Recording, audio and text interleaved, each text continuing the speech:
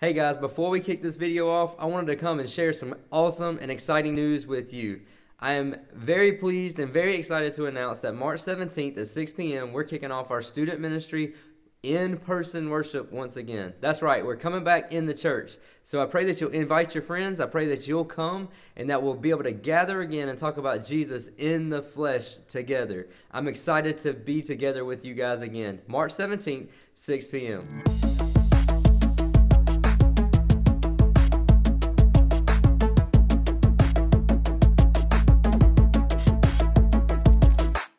Hey guys, I hope you're having a fantastic week. Tonight we're digging into the life of a disciple, and I pray that this series, The Life, has been good for you. I pray that you're enjoying the content. I know that I am, and I've talked to the other leaders, they're enjoying it as well. This life curriculum is helping us see what it means to be a life of a follower of Jesus Christ. That's exactly what a disciple is, somebody that follows Jesus, that is being changed by Jesus, and someone that is on mission with Jesus. So as we move through this lesson and as we talk about different things, know that that's what we're aiming for.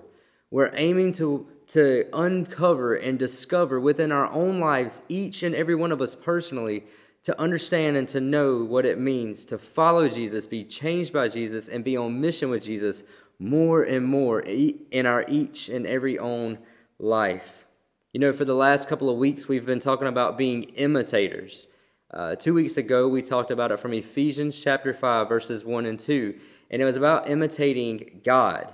And we learned how we could imitate God in a way because God came in flesh form as Jesus Christ and walked here on earth.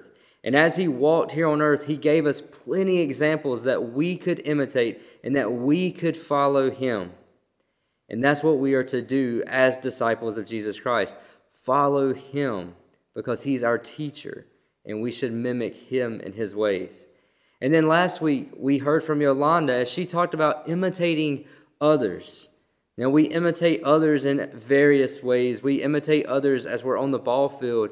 There's certain baseball stances and grips and swings and every piece of movement to hit the ball, to catch the ball, to throw the ball. When we see professional players doing it the right way, we want to imitate them so that we can be the best that we can be, so that we can better our game.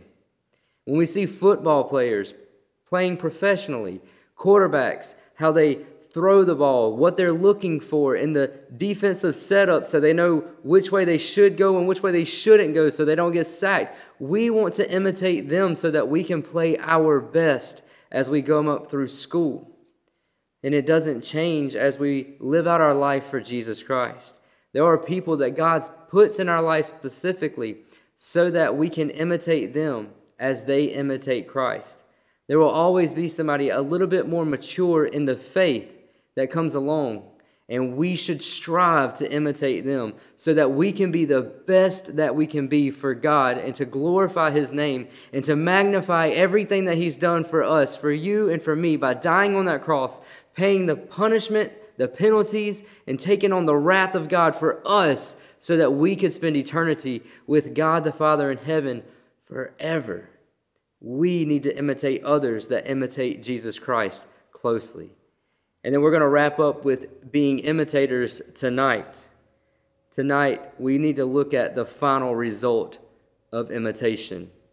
We got to see what the outcome should be for imitating others and imitating Christ. So Paul wrote to the Thessalonian church 2 different letters. And he wrote these letters around the time of AD 49 to AD 50. And they're Thessalonians 1 and Thessalonians 2. And that's where we're going to be at tonight in our Bibles. That's what we're going to be talking about as Paul wrote to the church of Thessalonica. So, what's special about the Thessalonians? Why do they need to come up whenever we're talking about being imitators and what the result of imitation with Christ and Christ imitators? What do they do? What's special about them? Well, Paul wrote this letter to them for a couple of different reasons. One of the first and main reasons is that this was a young set of believers, and there was both types, Jews and Gentile believers within this church. Now, as they were young believers, they were also facing some oppression from other Jews that did not want to convert to Christianity. But they were also facing some oppression from Gentiles that had pagan beliefs and paganistic rituals and religions. So you had Gentile and Jewish Christians that had come together to form the church at Thessalonica, but you also still had Jews that clung to tradition, and you had Gentiles that clung to their traditions.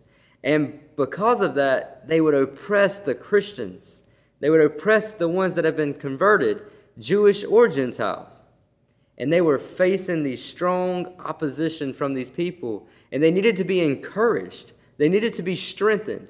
And who better than Paul to write a letter and to strengthen someone?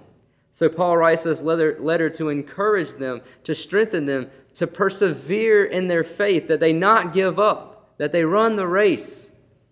But he also writes it to encourage them in another way. See, for some reason, the Thessalonians had pretty much knocked it out of the park. As Paul and Silas and some of the other disciples had went to disciple the people at Thessalonica, they made converts, the church started, and these people really dove in heart first for Jesus Christ. They were living it out like Paul had seen not much from other people. They were giving when they had nothing. They were praying when they were desperate and hopeless. They were sharing the gospel with other people, regardless if they were being oppressed and persecuted. It didn't matter. They were living life for Jesus. They were a people. They were a church to be imitated by others. And I think that's what Paul was getting at here as he encouraged them.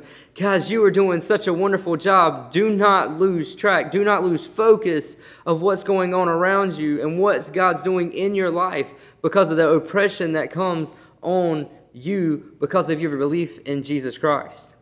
And that's one of the main things I want you to take away tonight, is that there is joy and hope in following Jesus Christ because our sins are washed away, our penalty has been paid, and the wrath of God has been taken care of by Jesus Christ, and we have the hope of eternal life as Christians.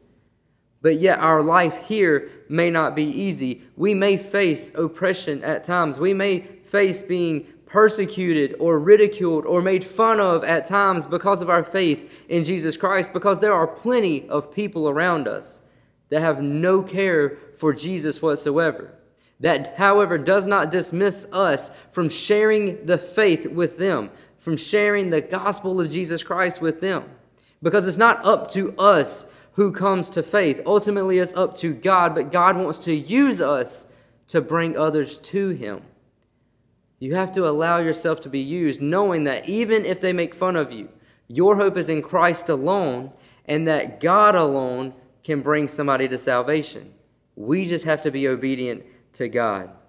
So would you open up your Bibles to 1 Thessalonians with me? And we'll be in verses 6 through 8 this afternoon. 1 Thessalonians is chapter 1, verse 6 through 8. As you turn there, as I've already said, why Paul wrote this letter to encourage them. It was written around AD 49 to 51. Between the two letters, they were written, everybody pretty much seems to think that they were written pretty close together. So just a few years maybe apart. But this letter that Paul wrote is definitely one of encouragement. So would you follow along with me as I read from verse 6 through 8. And you became imitators of us and the Lord, for you received the word in much affliction, with the joy of the Holy Spirit, so that you became an example to all believers in Macedonia and Achaia. For not only has the word of the Lord sounded forth from you in Macedonia and Achaia, but your faith in God has gone forth everywhere, so that we need not say anything. Man, Paul is like, hey, guys, you are knocking it out of the park. You received this word right here in much affliction. That's what he says in verse 6. And he is literally saying, hey, because of the Jews and the Gentiles that did not want to convert, They're around you and they're oppressing you and they're afflicting you, they're persecuting you, they're making fun of you, you still received this word. That means those people took it in and dealt with it personally. When you deal with God's word personally, it starts to transform and change you from the inside out. And that is what Paul was saying right here. You started to take this in and you became imitators of Paul and Silas and the others that were around, and you became imitators of the Lord.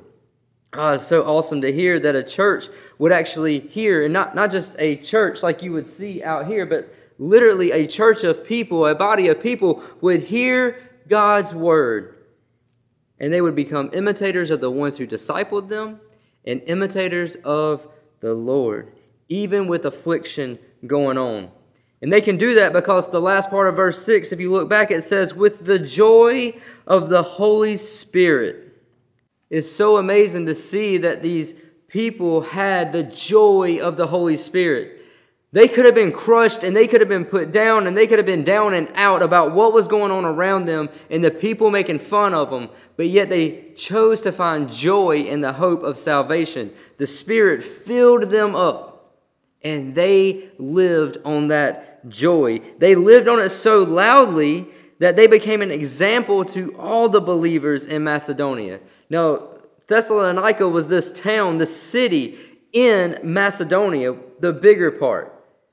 And so you would think that Paul and Silas and Barnabas and all these other folks and Timothy, you would think that those folks would have been the missionaries going out, and they were.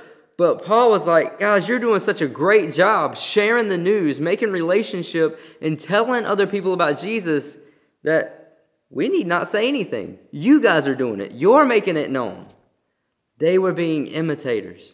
Imitators of the disciples, imitators of the Lord. It is so cool to see what God's word can do when you start to internalize it, personalize it, and it changes you from the inside out. As you become an imitator of the people that are like Jesus, an imitator of Jesus himself, what God will do through you. That is what the people of Thessalonica was doing. They were internalizing, personalizing that word. It was changing them from the inside out. And because they were being changed, they wanted to share that news with other people. And as they shared that news with other people, more and more came to know Jesus Christ. So as an imitator, one of the things and one of the results that comes forth from being an imitator is that we share the good news of Jesus Christ. And not just in some big Billy Graham evangelistic way. That is not what this church was about. The Thessalonians wasn't about setting up parades and big events and coliseums. No, they were about personal relationships. As they traveled, as they moved about, as they went from little town to little town, buying and trading and sharing goods and different things like that, they were sharing the good news of Jesus Christ. As they shared the good news of Jesus Christ, more and more came to know Jesus Christ in a personal way. They would tell them about the Word of God and all that had been recorded up to that point, and they would share with them the salvation that Jesus Christ brings, and that there's an eternal hope, an eternal joy, and that we can be filled with the Holy Spirit. It's such a cool thing to see what God is doing through these people. Are you allowing God to work that way in your life? Are you making yourself available for God to work that way in your life? See, as a result of imitating Jesus Christ, we become available for God to work in us that way. Do you imitate Christ in such a way that you're available for God to use at any point in the day? Going on, it talks about in verse 8, for not only has the word of the Lord sounded forth from you in Macedonia and Achaia, but your faith in God has gone forth everywhere, so we need not say nothing. We just hit on that. These guys have really knocked it out of the park, imitating Christ, imitating the disciples who also imitate Christ. I want to pair this with another verse from 2 Thessalonians. If you'll flip over just a couple of pages. 2 Thessalonians verses 3 and 4. We ought always give thanks to God for you, brothers, as it is right, because your faith is growing abundantly, and the love of every one of you for one another is increasing. Therefore, we ourselves boast in you in the churches of God for your steadfastness and faith in all of your persecutions and the afflictions that you are enduring. The Thessalonian church was a model to imitate. They imitated Jesus. They imitated the disciples. And here it says that their faith was growing abundantly. We say that as a disciple is somebody that follows Jesus, is being changed by Jesus, and is on mission with Jesus. That being changed part is not a one-time thing. It's not being dunked in the baptistry, coming up and being done with it. It's not one prayer at the altar.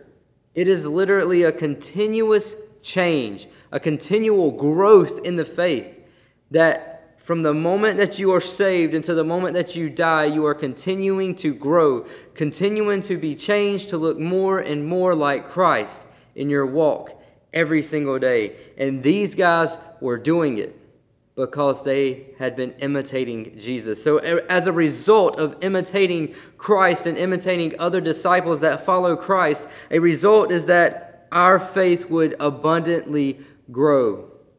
And the last result I want to talk about is love. It says right there, and the love for every one of you for another is increasing. That's something that this world is missing.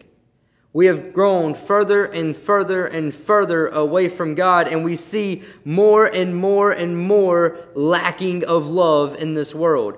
It makes sense, actually, as to why we are seeing such a lack of love. And that's because we have grown further and further from the love source itself, God. When we stop to think about it,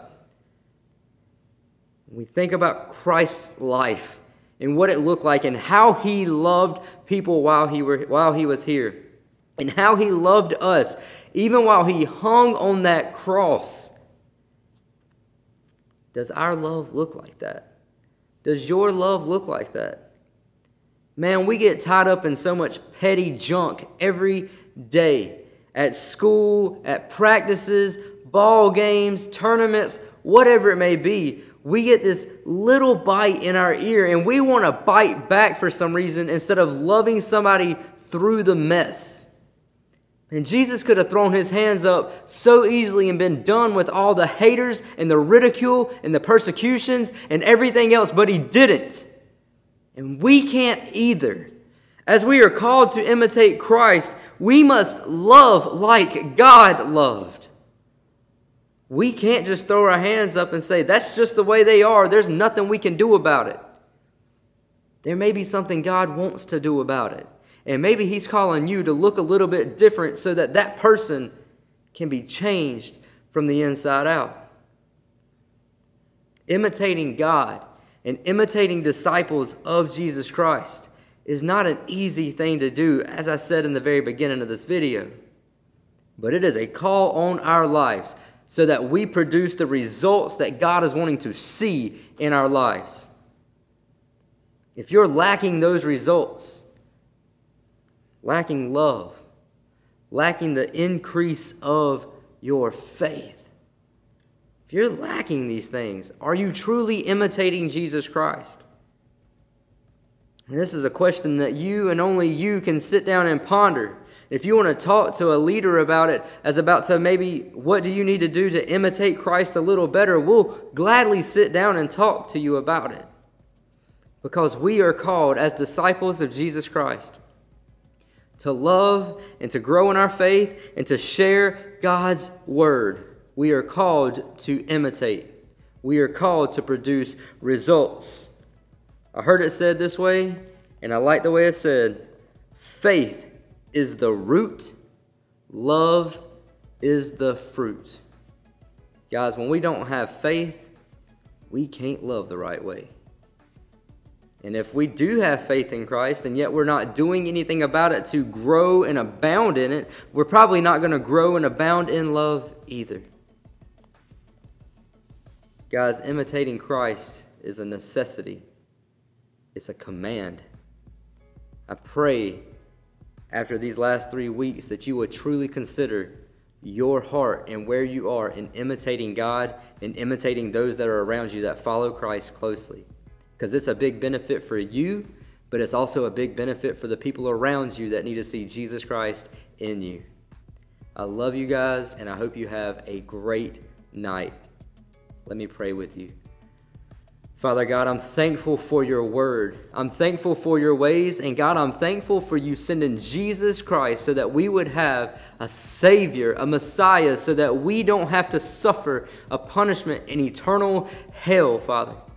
We know that we can have hope and joy in eternal life with you because of what Jesus did for us on that cross. And while Jesus was here, he walked a certain way. He taught a certain way. He thought a certain way. He spoke a certain way. He acted certain ways. Father God, I pray that we would want to imitate him in his ways.